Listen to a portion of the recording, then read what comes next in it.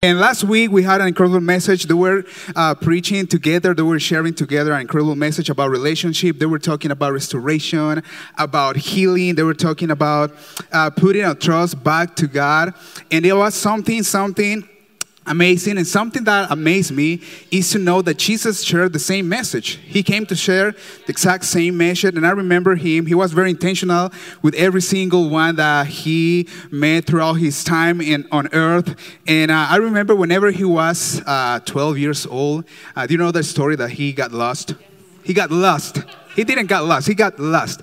So their parent was concerned about him. They were worried about him. And whenever they got to the synagogue, to the temple, they found him preaching. They found him just sharing with the elders. And he was so easy. I can't imagine being a father and got my son lost. Can you imagine that? How crazy that would be?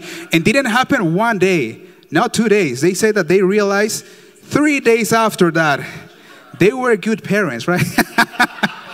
I don't know what kind of parent they were, but something that I really loved that it was that Jesus was so in love with his calling. He was so in love with his his mission on earth. And I like the way to see Jesus, a committed Jesus. He was so committed with his calling, but also he was a person, he was a son that he knows how to give honor.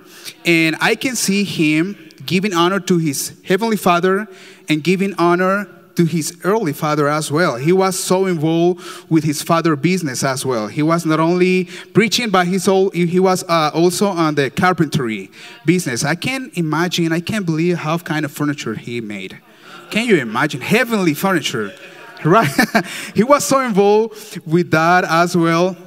And I love the way to see people giving honor. And also, in another occasion, he was celebrating with, they were in part of a wedding. And you know the story as well. They ran out of wine. And you know that the Bible says in the books of Eddy, chapter 5, verse 7, no wine, no party. They ran out of, no. The Bible doesn't say that. Don't go out of here saying that the Bible say that. The Bible doesn't say that. So they ran out of wine. So his mother came to him and tell him that, hey, we need to do something. There is something happening here. And according to the Jewish culture, that talks really bad about the husband family. It was on him. So Mary knew that they needed to do something. And he calls Jesus and he said, and she told him, we need to do something here. And Jesus responded, my time has not come yet. It's not my time. But you know what? I don't want to get in trouble with you, Mom. I will do what you're asking me to do. He knew. And I love the way that he walks in authority. He knew his authority on the earth. And he honored Mary. But can you imagine having someone in your house that can turn water into your favorite drink? So can you imagine Felix turning water into Hatsu, into Dr. Pepper? Can you imagine having something like that? How cool would it be? So, okay, I wanna drink like a Mountain Dew now. Hey, Jesus, can you turn water into a Mountain Dew? Can you imagine that? How fun, how special was that? But Jesus, I love that Jesus was an obedient son. Even though he was not the time for his calling, for his ministry to start, he was obedient to his early authority. And he walks under that authority. So he recognized the authority, but also walked under authority. And that teaches me that it doesn't matter if I only recognize my authority. But if I don't walk under authority, that means nothing. And Jesus knew that, and he walked under authority as well. And I love this because he does this intentionally. Because he knew that he was going to be speaking to people. He was going to be sharing the message with many people. So he knew that he needs to live what he preached. He needs to walk in what he taught in that moment. So he knew about that. And there is a story, sometime, I love different characters in the Bible. There is one specific, I love him. I think he was Hispanic. It was Peter. Peter was the one that was always asking why. Do you have a people next to you that always, why? There's kids that get to that age of why. You need to take a shower. Why? Because you stink. Why? Because your last shower was 2 days ago. Why? Are you familiar with this? This was Peter. This was Peter. Peter was the kind of person that was asking Jesus all the time different questions. So many people came to Jesus and asked many questions, some of them just to question Jesus, just to question him. But some other people were, they wanted to learn, they wanted to grow. One of them was Peter. And sometime Peter came and asked Jesus about forgiveness. So he started this conversation with Jesus about that. And Peter sounded really holy. He came to Jesus. Actually, it is in Matthew chapter 18, verse 21. The Bible said, then Peter came to Jesus and asked, Lord, how many times shall I forgive my brother or sister who sins against me? Up to 7 times? That sounded holy, right? It's a holy number. It's the perfect number. So it might be 7. But Jesus answered, I tell you, not 7 times, but 77 times. And this blows my mind because I truly believe that Jesus liked to joke. I bet that he was preparing Peter for the biggest joke ever. He was about to heal his mother-in-law. I'm just kidding. Peter loved his mother-in-law. So I do. I love my mother-in-law too. But I believe that Jesus was preparing Peter for what's going to come. And I love this story, and I love how Peter is interested on this topic. And Peter's answer sounded holy, but Jesus just raises the bar. And he means that it's not about forgiving. It's about the posture of your heart whenever you forgive. It is easy to say, I forgive you, right? It is so easy. But what about the posture of our heart whenever we say that words? Do we mean it? Do we really mean it? And Jesus, Jesus is telling this to Peter in this moment. It is not about forgiving. It is about your heart. It is about your heart. Jesus is interested on our heart, not just in what we do. So, and we can think it is easy for Jesus to talk about this. It is very easy. He has never experienced pain. He has never experienced anger. He has never been offended by a friend, by people around him. We can think that way. And being honest, sometimes this is me. Sometimes this is me just talking to God and saying, hey, you don't know what I'm dealing with right now. You are not on my shoes. You don't know the pain that I feel whenever I'm waiting for the promise. You don't know the pain or making the decision to forgive someone that has hurt me. You don't know that. And being honest, I bet that you have been in the same place. I've been in this place so many times. And sometimes I get really, really angry. Sometimes I get really, really frustrated about that. Because who likes to wait? Who likes to wait? No one. No one's like to wait. That's the reason why we have microwave, right? We don't like to wait. It is better to put the microwave, 3 minutes, done. It's not as delicious, but it is done. It works. We don't like to wait. We don't like to wait.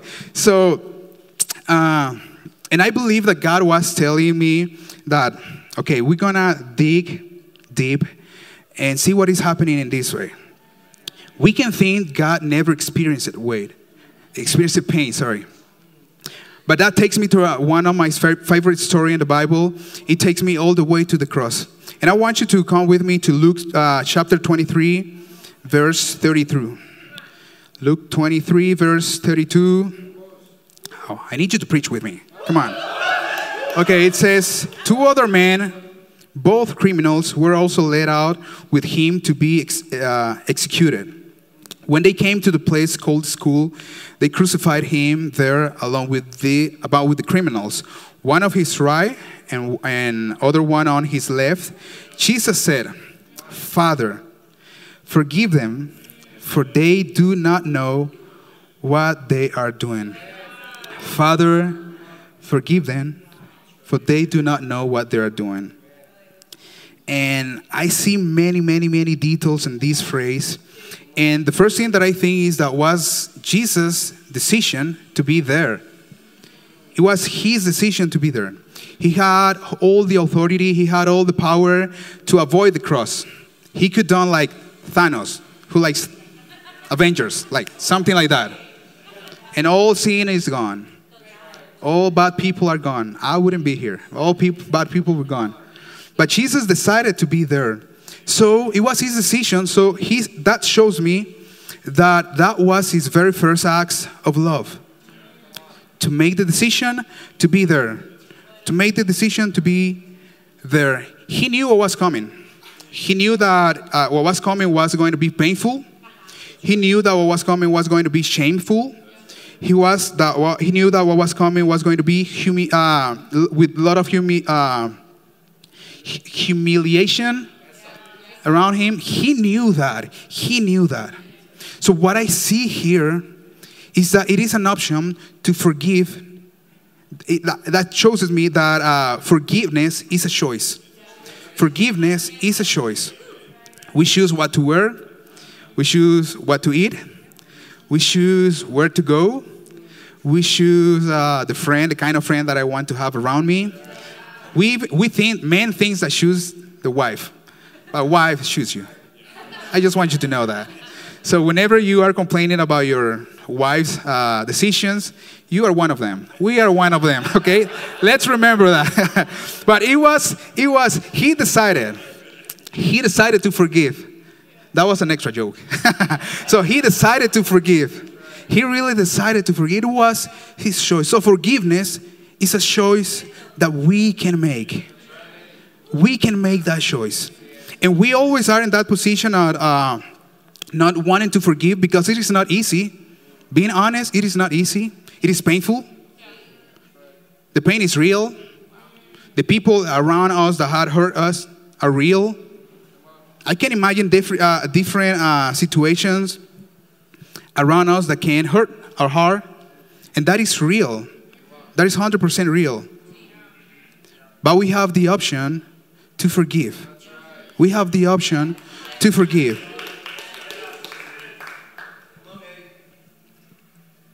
We can think that it was, in that moment was only about him. We can think that in that moment was about, okay, I can deal with this being 100% God. Sometime, being honest, sometime I think, okay, maybe Jesus was there as a condition of man, but inside he was being God. You know, not feeling any pain, not feeling any shame, not feeling nothing around there and around him. But I believe 100% that he was 100% man whenever he went hanging on that cross. And I can tell that the pain is real. I can tell that that situation that hurt your heart is real. I can imagine whenever come to your mind that the relationship that you just broke, maybe a few months, and you can think, okay, how can I forgive these people that hurt me? Seeing this person in another relationship, finding the love of their life. How can I forgive my parents? How can I forgive my father whenever he was there but was not there for me? Whenever he was there but he never told me I love you. How can I forgive that? How can I walk through this situation? God, you don't understand me. You not understand me. How can I forgive the people that abuse me sexually? How can I walk on freedom remembering that person that abused me? How can I do that? How can I do that? And I love one part of this verse.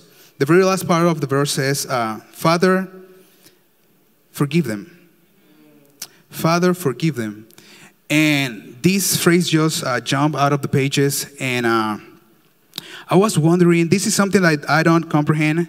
I don't understand that Jesus didn't say, Father, I forgive them. He says, Father, you forgive them. Father, I don't need to forgive them because I already forgave them. In the midst of the pain, he decided to forgive them before praying, before even talk to his father. He came to his father and told him, Father, you forgive them. You forgive them. I don't have anything on my heart. I don't have any pain on my heart against them. I already forgave them, but you forgive them, Jesus. And what I can see here is that forgiving, and that it is possible to forgive in the midst of our greatest pain. It is possible to forgive in the midst of our greatest pain. Sometimes we believe Jesus could wait until he died, rise again, go to heaven, and then say, okay, I will forgive them. I don't feel any pain now. I'm 100% God now. I will forgive them now. But he decided to forgive them in the midst of his biggest pain. So sometimes we think, we have heard that times heal everything. Have you? I have heard that so many times. And that is a lie from the enemy. That is a lie from the enemy. Times don't heal nothing. I heard someone saying that to me one time. Resentment is pain multiplied by time. Pain multiplied by time. So sometimes we think that the time is healing the pain that we're feeling, but the time is creating a resentment. That is what really is happening. So Jesus decided to forgive in the midst of his biggest pain. On the midst of his biggest pain. And there is something that I love about this story, and it is that whenever he was on that cross, he could have done whatever, but he talks to his Father. He talks to his Father. He knew that he needed to run to his Father. So that teaches me that I need to do the same thing. Whenever I'm experiencing, whatever the pain is, whatever is hurting me, there is nowhere else to run but my Father. Sometimes we run to, being honest, this is me. I'm talking about me. Sometimes I run to the doctor. Sometimes I run to the bank. Sometimes I run to the social medias.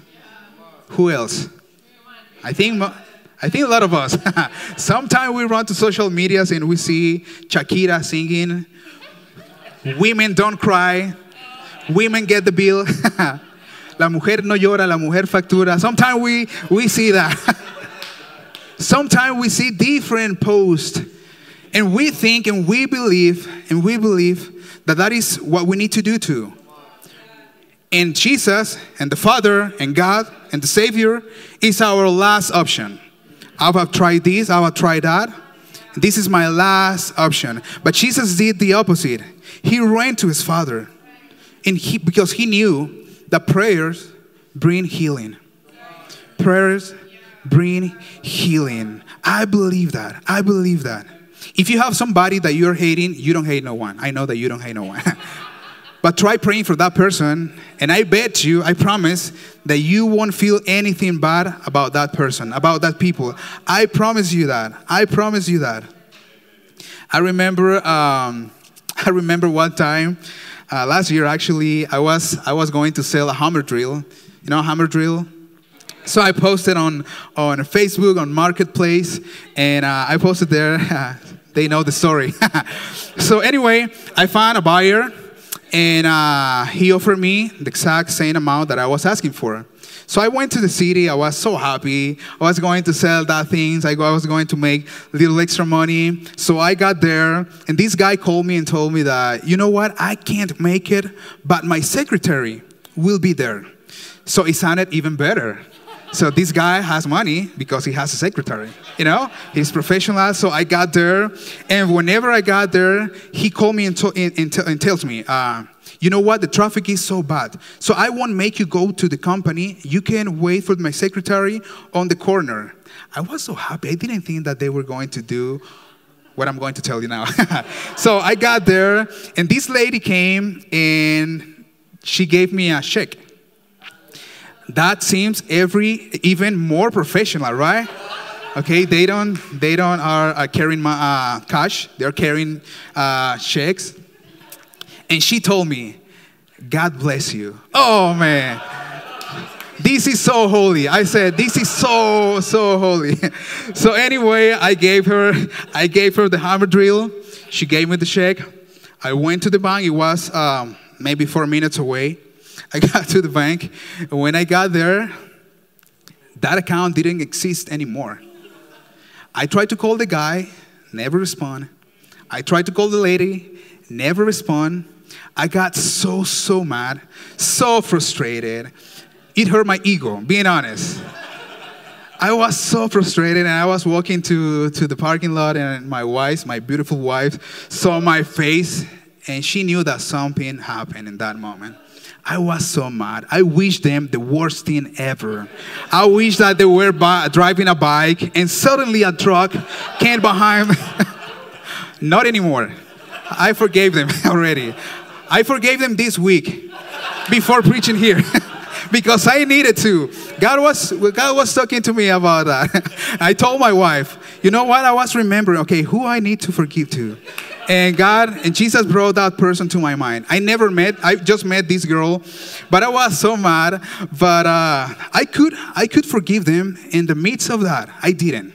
And I was so angry. I had my check, and I had that check on my wallet. I remember that I had the check on my wallet, and every time that I opened my wallet, I remembered them with pain. I remember them with anger. I remember them with frustration. And one day I just decided, you know what? I will let it go. I just will let it go. And sometimes it is that easy. Just let it go. Just let it go. Just let it go. Like Frozen. Let it go. Yeah, and sometimes that is something that I won't sing. I won't sing. And I remember that I wanted justice. I wanted justice in that moment. That was my prayer. I want justice. But Jesus on that cross, in the midst of need for justice, Jesus prayed for mercy. He prayed for mercy. And he says, Jesus, forgive them. Jesus, forgive them. He didn't deserve what he was experiencing in that moment. The Bible says, 2 Corinthians chapter 5, verse 21, God made him who had no sin to be sin for us, so that in him, in who? Him, we might become the righteousness of God.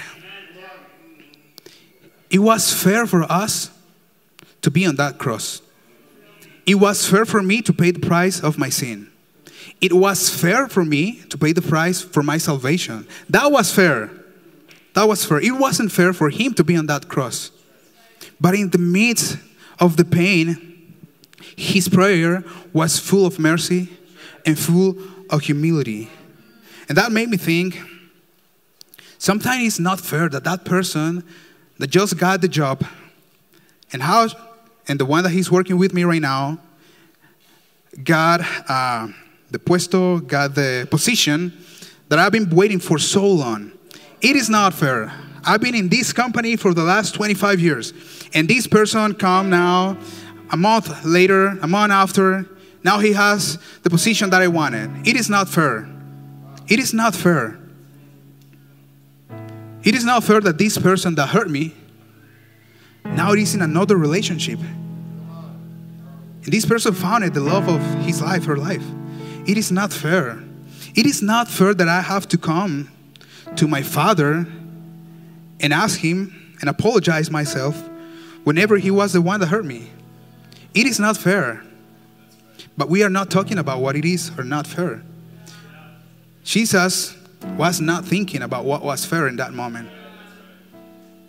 Jesus was thinking on you and me. Jesus was thinking on your salvation, my salvation. He was thinking on us. So sometimes it's not fair. It is not fair. But it's not about that. I love seeing details, many details in this story. And I love that in that moment, he remembered the one. He remembered the one. It was not only about us. It was not only about the salvation. It was not only about what was happening at that very moment. He was thinking that there were two people next to him. There were one on the left, one on the right. And he remembered that. He remembered that. He remembered the one. Because he knew that in our biggest battle, in the biggest pain, in the biggest situation, that we reveal that will reveal who we really are. He had the opportunity to call 1,000 angels in that moment and take him from that cross. But he knew that he needed to reveal himself to the people that were next to him. He knew that there was still one more. And he knew that he wasn't willing to finish the mission until the mission was finished. He knew that there's still one more. So I ask you now, what is that one that is seeing you? What is that one that is next to you? What is that one that is waiting for you to success? What is the one that is next to you, waiting for you to help? What is the one that is next to you, waiting for a call, waiting for a coffee, waiting for a text message, waiting for a word of animal encouragement? Who is that one? Who is that one? Jesus could make everything different. I have heard this phrase that I don't know if you, but some people say, okay, the money changed that person. The power changed that person.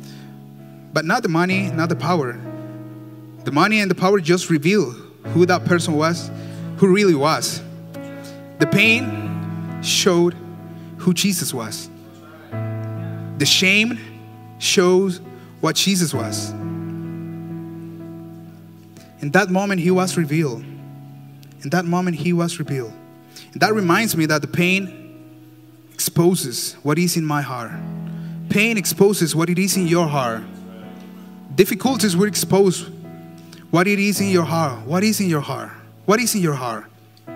What is in your heart? Don't think that the fame will expose us. Don't think that the money will do it. Don't think that the power, but the difficulties will do it. The hard moment will do it. The pain will do it. Luke chapter 23 verse 39 says, one of the criminals who hung there hurriedly insulted at him, aren't you the Messiah? Save yourself and us. But the other criminal rebuked him. Don't you fear God? He said, since you are under the same sentence. We are punished justly, for we are getting what our deeds deserve. But this man has done nothing wrong. So then he said, Jesus, remember me when you come into your kingdom. Jesus answered him, truly I tell you, today you will be with me in paradise. Oh, this just blows my mind. This just blows my mind. There was still one that needed to be saved in that moment. There was still one that needed to be saved in that moment. And we, as a children of God, we have one people next to us. Could be your children, could be your wife, your husband, could be your friend, could be your co-workers, could be your leader, could be your disciple.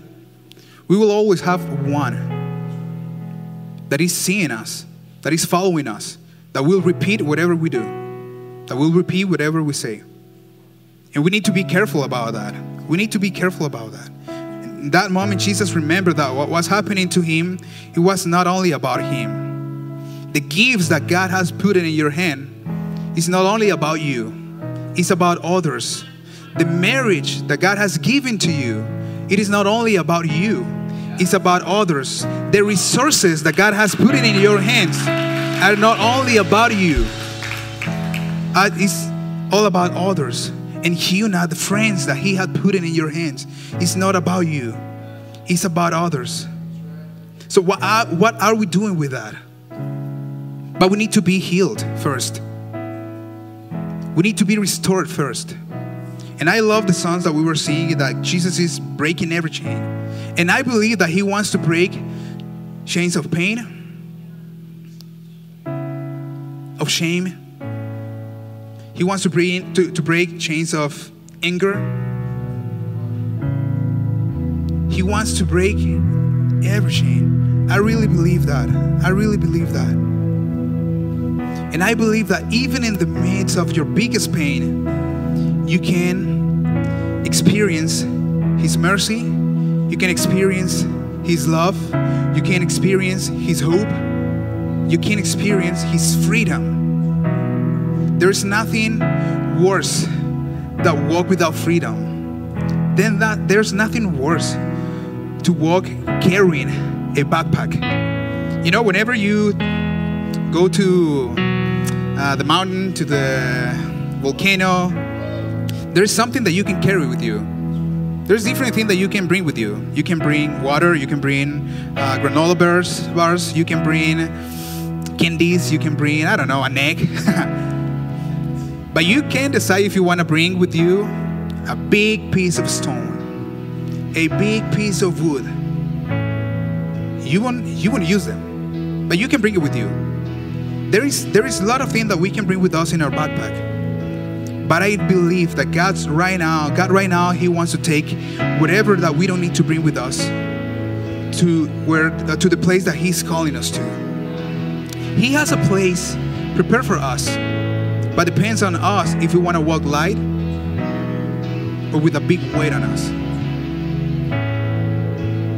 The bitterness is a big pain.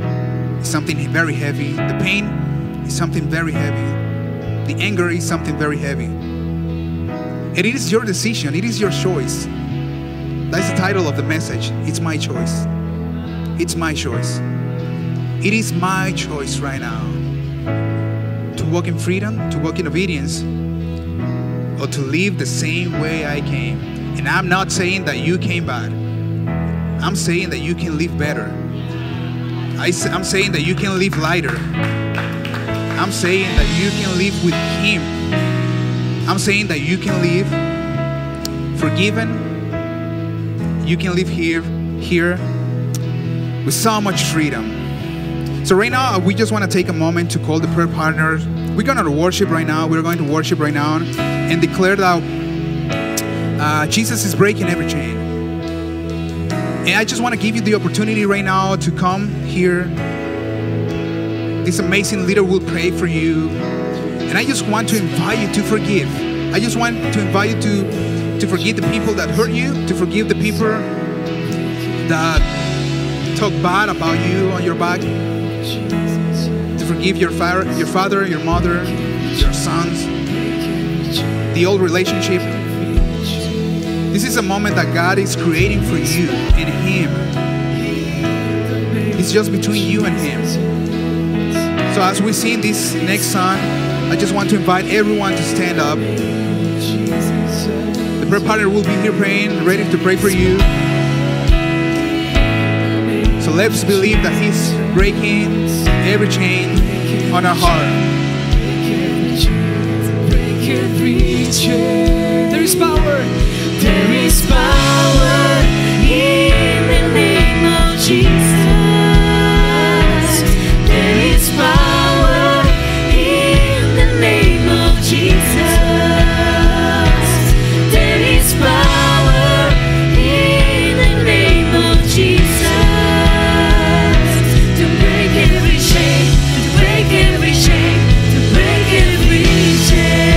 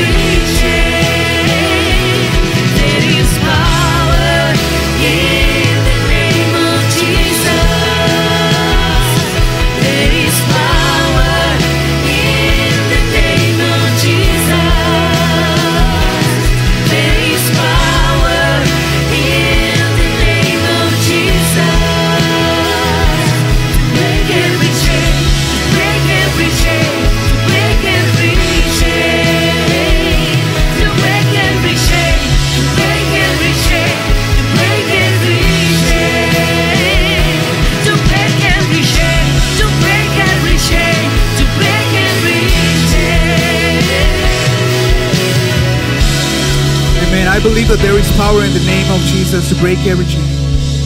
And I believe that you, God, are bringing healing. You're bringing joy. You're bringing freedom. You're bringing hope. I know that there is hope in the other side. There is hope in the other side. There is joy in the other side. There's mercy in the other side. So Jesus, right now we decide to move forward, to walk toward your calling, to be obedient to you. We decide right now to walk in humility, Lord. We decide to forgive. We decide to let it go. And we receive you, Lord. Right now, I just want to give the opportunity, if you haven't given your heart to Jesus, this is the opportunity that we have right now. He is calling us. He's asking us to forgive. He wants to walk with us. So on the count of 3, I just want you to raise your hand. Maybe you haven't done this before. Maybe it is the very first time. Or maybe you want to dedicate your heart again to Jesus. So on the count of 3, I just want to do something very simple but powerful. What it is to raise your hand. So on the count of 3, I just want to invite you to do that. 1, 2, and 3. We worship you, Lord. We worship you, Lord. We worship you, Jesus. And I want to invite the whole church, the whole family, to put your hands on your heart and to repeat these words after me. Dear Jesus, I admit that I've made mistakes. I ask you to forgive me of all of my sins. I give you my heart. I give you my soul. Give me the power to live for you every single day. I love you, Jesus. In Jesus' name we pray. Amen, amen, and amen.